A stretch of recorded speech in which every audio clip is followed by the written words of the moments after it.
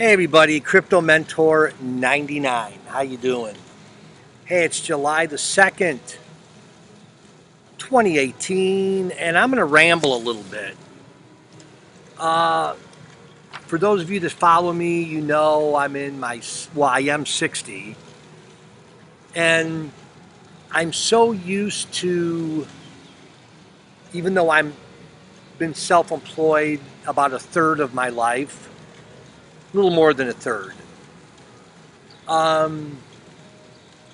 So much of today's society is like working with the boss, and kind of whatever the boss says goes, right? And, you might have, over the years, I might have given a suggestion or two to some of my bosses, and they really didn't listen to me. And I'm like, well, hey, that's my idea humbly is a pretty good idea, right? So maybe you've done that, maybe you've gotten shot down, or they say, hey, you know what? Don't one-upsman the boss and just kind of keep a low profile, do your job, and you'll be fine.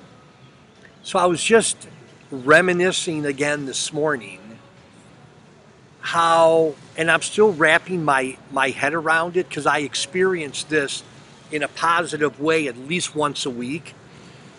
The whole concept in the cryptocurrency sphere of decentralization. And I'm just going to pick a few examples, okay? Like I remember doing a few interviews with Val at local CoinSwap. And, you know, we would do the pre-interview and then we would do the interview. And in the pre-interview, he said, Crypto Mentor 99, ask me anything. You can ask me anything about the project and I will tell you. I want to be transparent. We want to be upfront. And he said, frankly, one of the first videos I did during the ICO phase, he said, the team at local CoinSwap really sees the leaders working for the community. And I'm like, what a concept.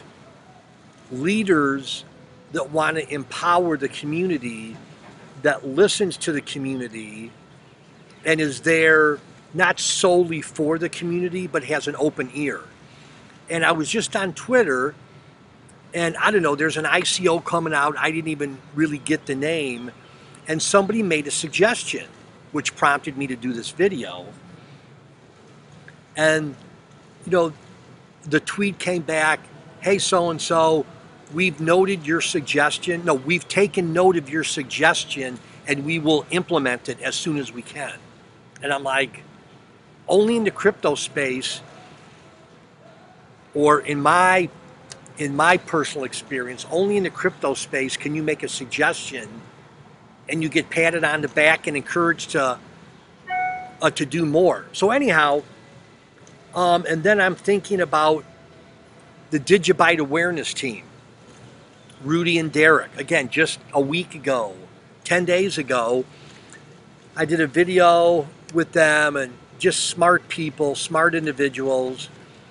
And somebody sent me an email at cryptomentor99@yahoo.com and said, hey, could you ask the Digibyte awareness team, I don't know how to use a wallet, or what's the best wallet to use, and where can I spend Digibyte? And so I just did, a little, I don't know, 3, 4, 5, 6 minute video, sent it to the Digibyte awareness team on Twitter, and Rudy got back and said, hey, we're going to take what you said into consideration and start doing, Rudy didn't use the word tutorial videos, but start listening, or not start listening to the community, but in other words, Crypto Mentor 99, we hear what you're saying, and we're going to move in that direction. And once again, I'm like, this is so unlike when I was in the marketplace, not self-employed, worked for a boss, and not that my boss was asking for my input frequently because I was in sales, but again, it just always amazes me how in the crypto space, it seems like most of the projects I'm involved with or I'm investing in want to hear from me, and they value my input. Again, what a concept, right?